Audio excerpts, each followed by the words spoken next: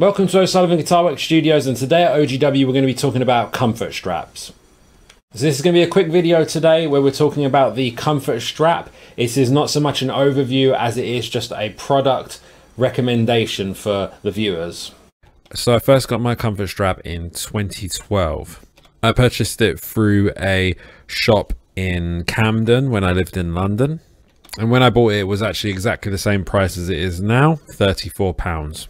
So for the last 10 years, I have predominantly played bass in bands. I do record and play guitar for my own solo projects and myself, but I have not been gigging as a guitarist for the last 10 years. And when I have been gigging as a bassist, I have always used my Comfort Strap. No matter what kind of band, what kind of music, I've used my bass, and my Comfort Strap goes everywhere with me. So a little bit about the product. If we look at the Comfort Strap website, it gives us a little bit of a blurb on the main page, and it says there is only one original Comfort Strap, except no substitutes. The blurb goes on to say the Pro Series bass and guitar straps provide unmatched comfort and performance. The Comfort Strap's composite design has the soft cushion of neoprene configured to eliminate any bungee effect.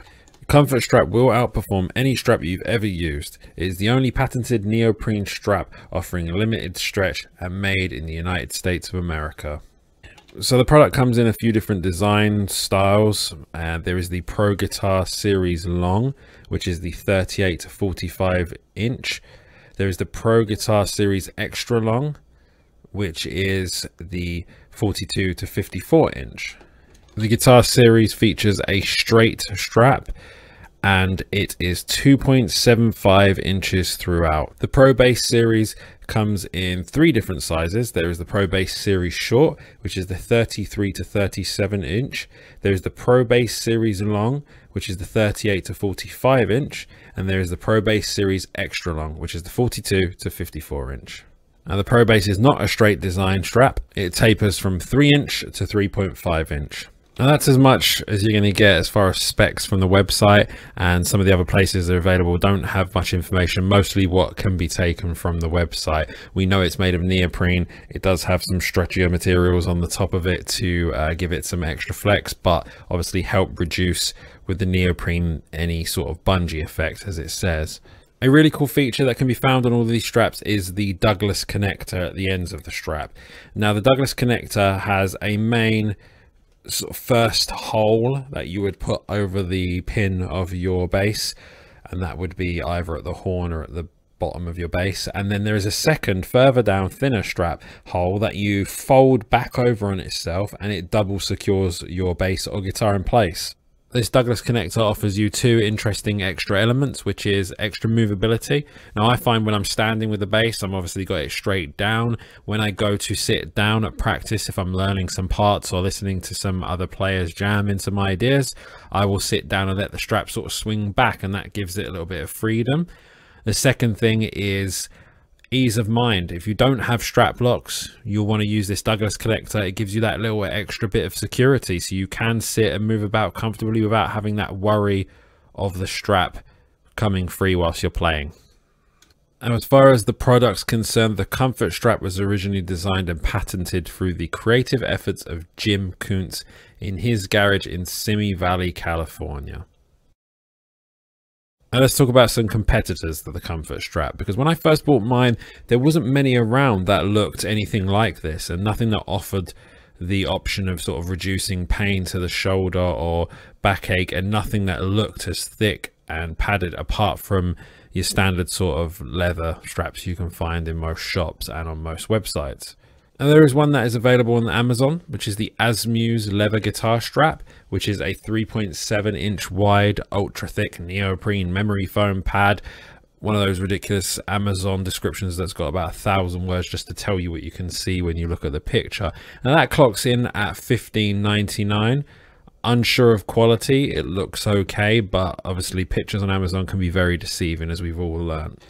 I also found one called the Legato memory foam padded guitar strap. This was a 45 to 55 inch bass guitar strap. Again, can't speak with certainty of the quality. This is one of those unknown, random named, massively over described straps that are available on Amazon, but this one does come in the option of red, black or brown, and it's $21.99.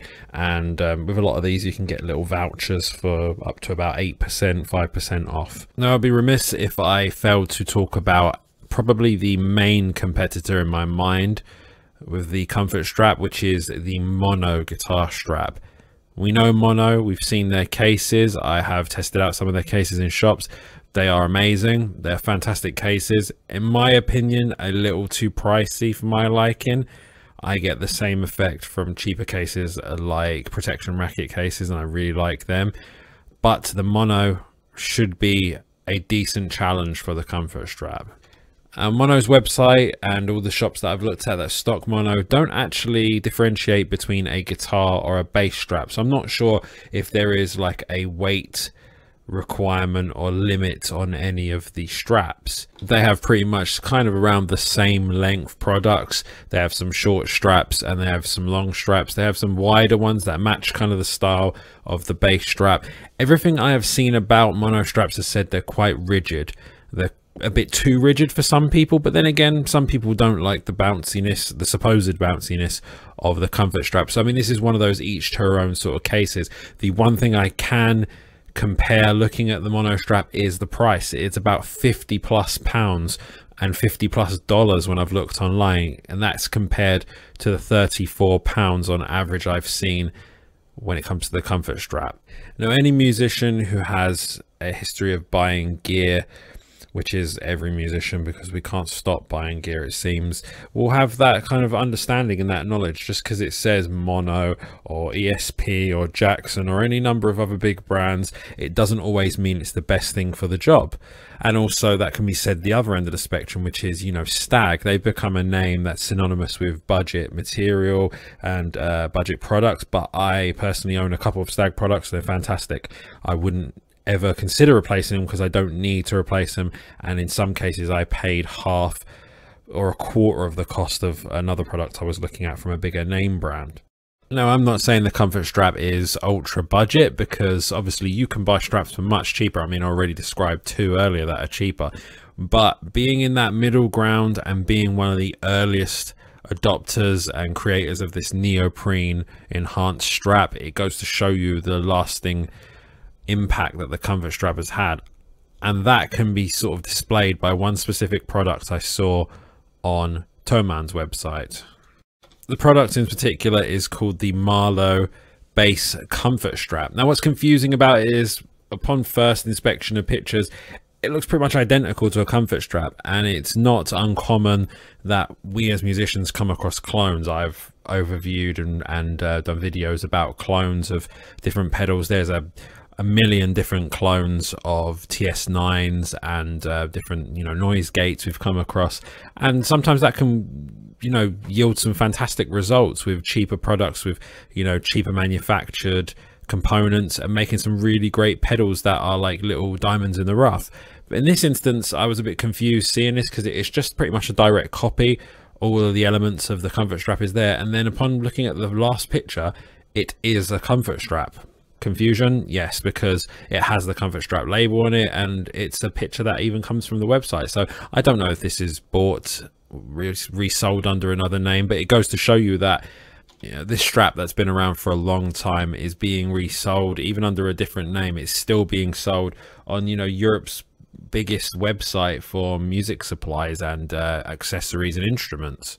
But where I find it a bit strange is this is marketed as £47 for me in English. That's obviously more than £34, which I think is strange considering you could just do a direct comparison on a place like the Bass Gallery or Bass Direct, where they had the price tag of £34 for the Comfort Straps.